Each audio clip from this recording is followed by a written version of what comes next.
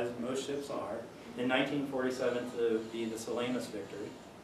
It was then resold again to a Belgian company in 1948, and this is the Marche Villette, the Marche aux Villettes. The Marche aux Villettes was sighted in 1953 in Antwerp, Belgium. You can see it starting to rust, as ships do. This is a great photo, 1962. This is the Marche aux Villettes in Lobito, Angola, at port.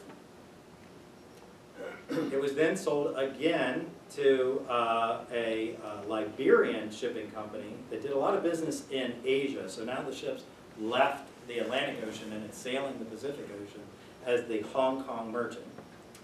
And unfortunately, in 1973, the ship, this is not our ship, this is a picture of a Victory ship of its time, was scrapped in Kaohsiung, Taiwan, in the South China Sea, as many Victory ships. But I will tell you, not very many Victory ships made it to 1973. So at least we're very proud that the ship sailed and did other things, and again, another history topic to research, the other things that were done. So at this point, I want to conclude my lecture today by showing you something very special. One of the things that I found in the archive was this Western Union telegram. And that telegram basically indicated to me in 2005 that a 16mm color film had been produced of the christening ceremony.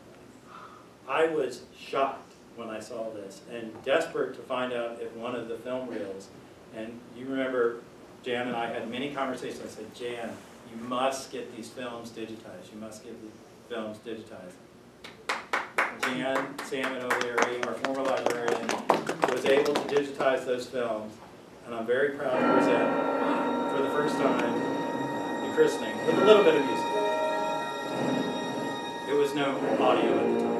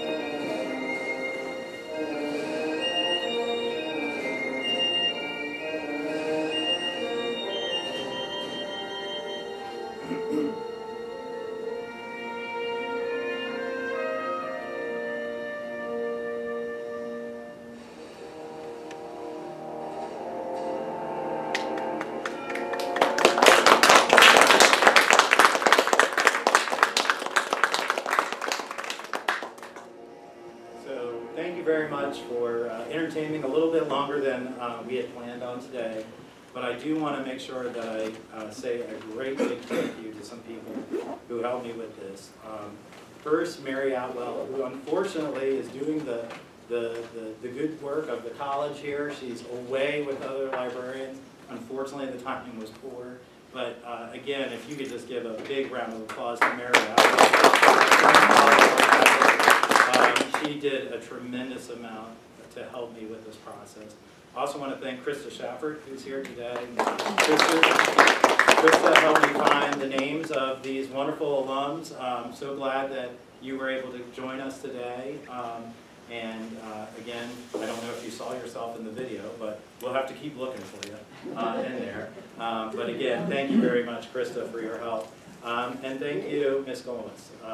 Really, it's a tremendous treat to be able to give a talk and have somebody that was here in 1945, class of 1947, representing her friends and the wonderful people of that point in history. So I just want to give you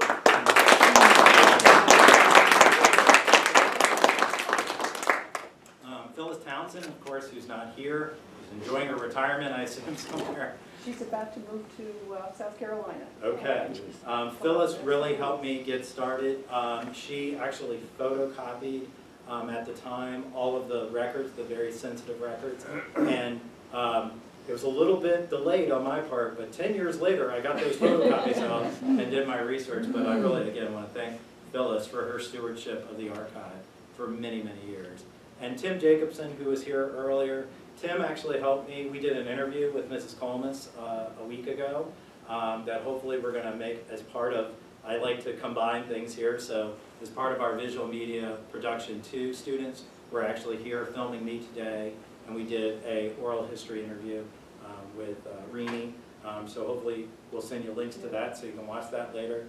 And Dr. Terry Scott, who's not here today, but Terry was the person who asked me or put out the feeler for, I'm looking for people to talk about things at the 125th anniversary.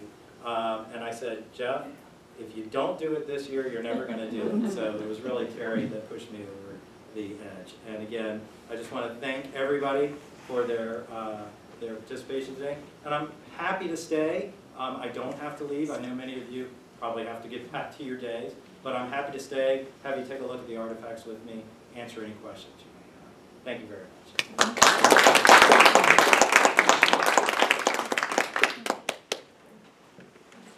Do you live around here? Yeah, because they're very good. Yeah, I'm going to